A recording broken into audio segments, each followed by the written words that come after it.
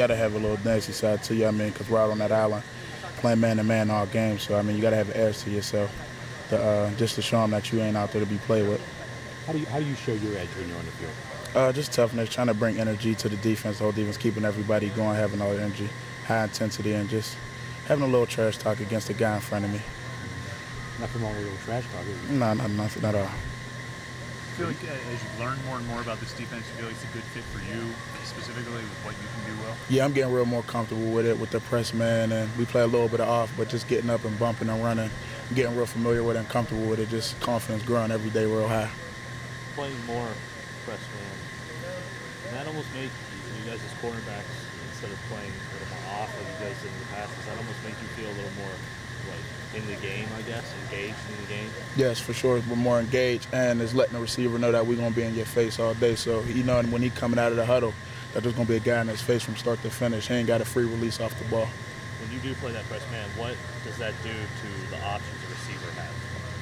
Oh, I mean, it limits the route tree. I mean, because outside releases, we just trying to go fades and take away the outside release. So mostly inside breaking routes, we're trying to eliminate.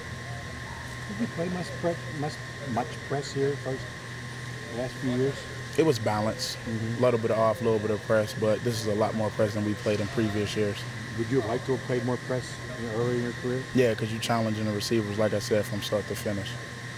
Did the coaches talk a lot about how it can kind of work together where the pressing can help with the pass rush? Oh, yeah, because if you get in pass rush, good coverage is going to have the quarterback hold the ball a little bit longer. And if you do get the ball out, as long as we know we there on our guy, then it's going to be a hard pass to complete.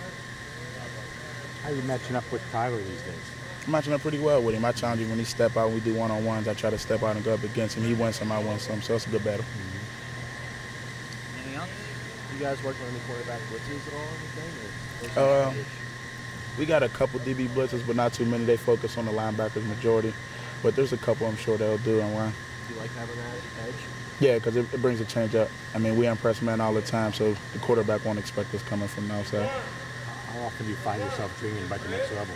Say that one time. How often do you find yourself dreaming about the next level? Right now, I'm not focused about that. I'm just trying to focus on this team, win some games, and get to an ACC championship.